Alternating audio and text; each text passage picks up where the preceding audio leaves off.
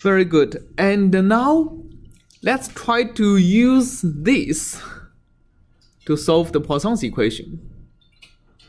Okay, so now we have these basis functions. And remember, in Poisson's equation, we have the aij's being the integration of the derivative of a pair of basis functions plus a boundary term, right? And in particular, if we have the zero Dirichlet boundary condition, so if we know u at 0 is equal to u at 1 equal to 0, what do we know about these linear combination coefficients?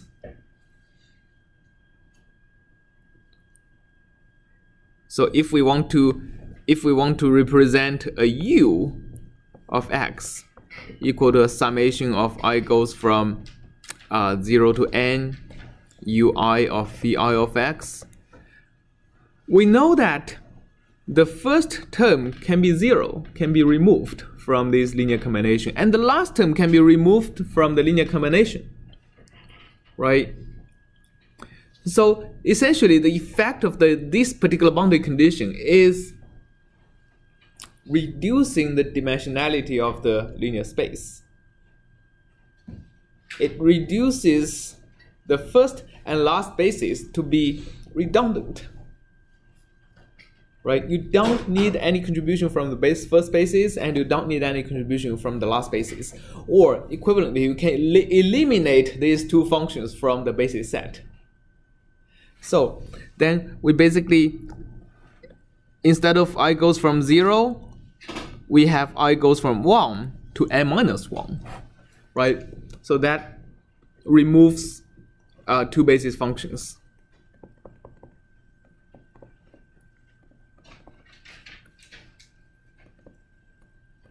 Two basis functions. Okay.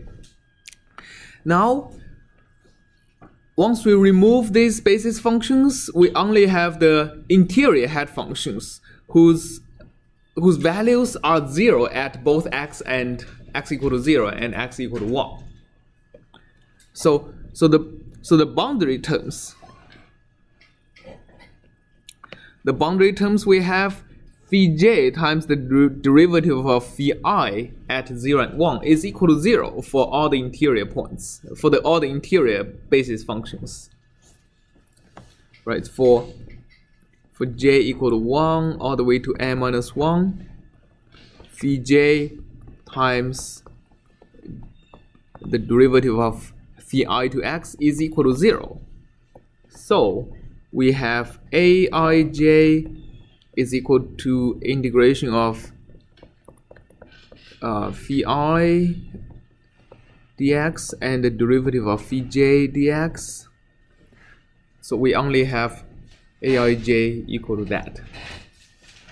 We also have bj equal to no derivative, just the phi j times f dx. Okay, so let's figure out what this matrix and the right hand side is.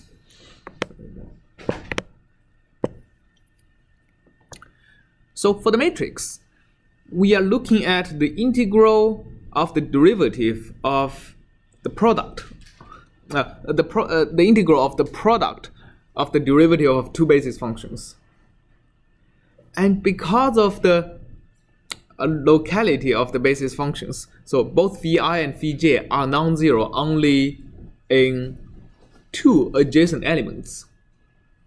So that ensures the sparsity of the matrix.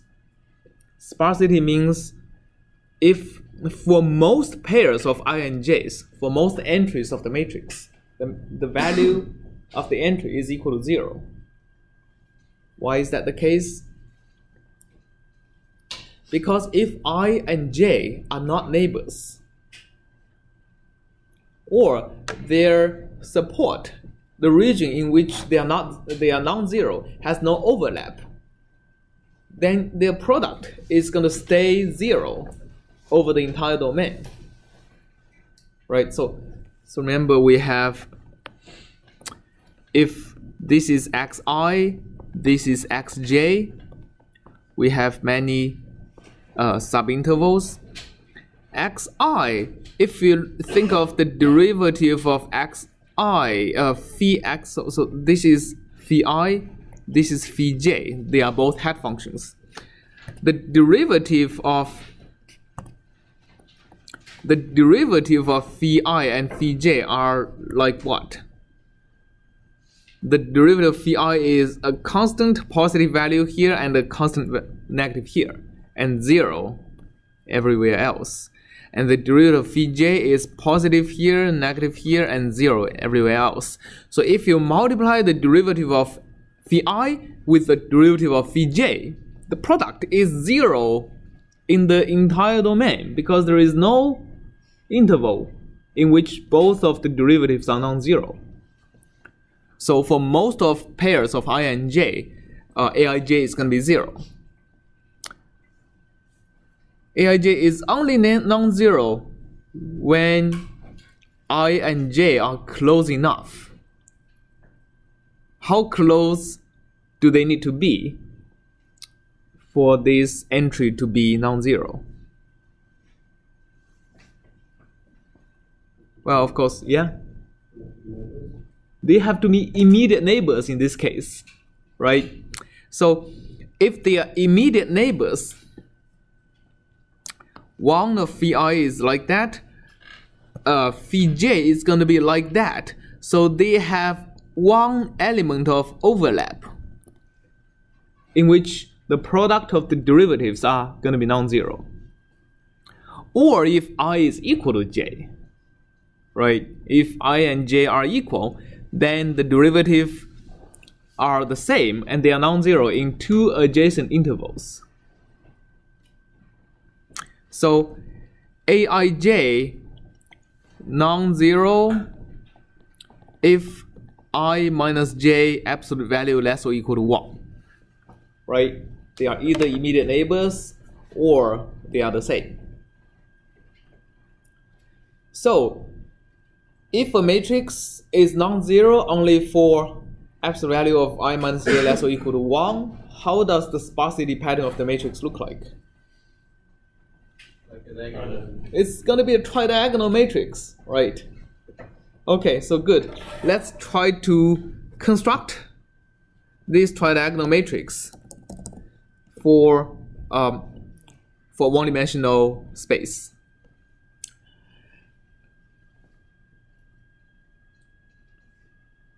All right.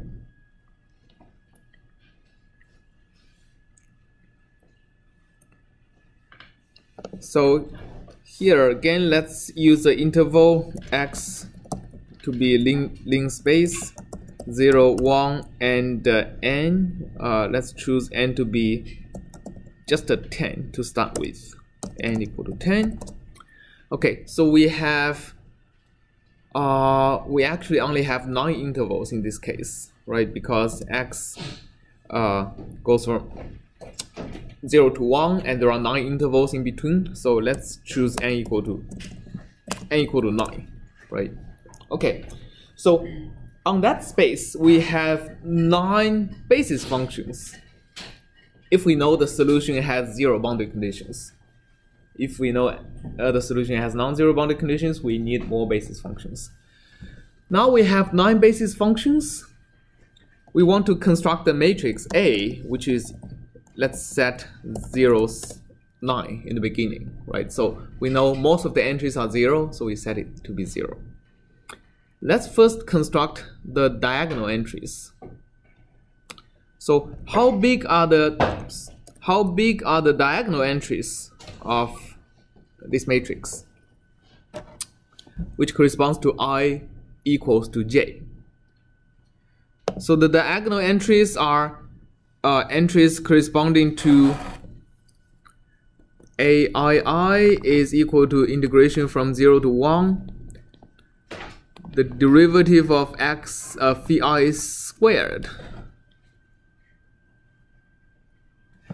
And we know it is non-zero only in two intervals. Either the interval from xi minus 1 to xi,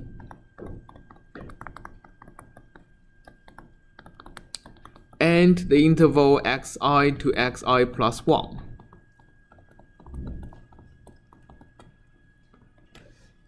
Right? And what is the value of 1? What? 1. This is equal to 1? 1 over delta x, right? 1 over xi minus 1. And this is minus 1 over xi plus 1 minus xi.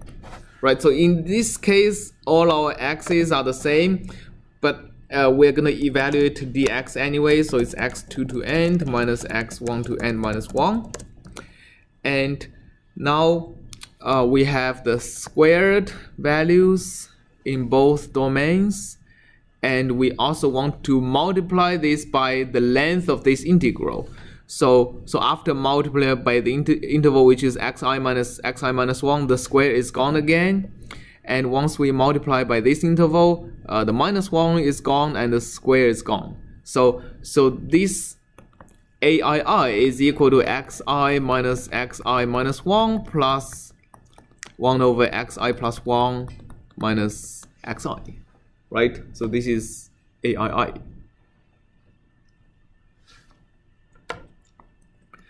So our dx right now is the length of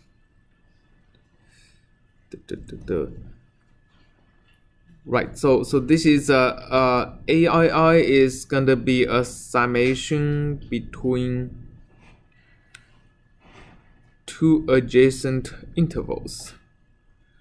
So I think let me see. Right, okay, so I made a mistake here when I'm constructing the matrix A. So should the matrix A be a 9 by 9 matrix or a 8 by 8 matrix? It should be an 8 by 8 matrix, right? Because I only have n minus 1 interior grid points. Okay. So it's an 8 by 8 matrix, and so the diagonal entries of A are I should be making, so diag is a function that constructs a diagonal matrix from the a vector, should be dx, so 1 over dx 2 to n plus 1 over dx 1 to n minus 1.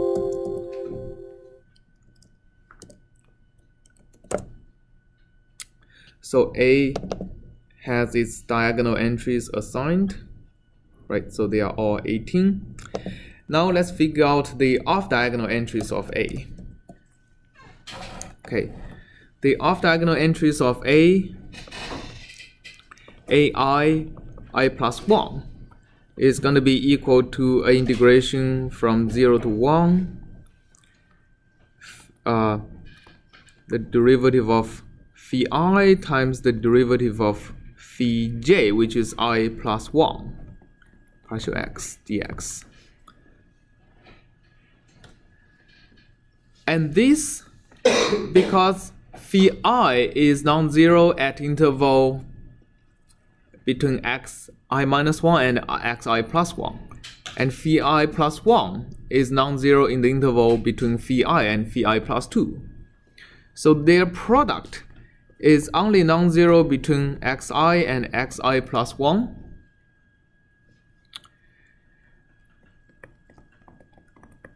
And their derivatives are what?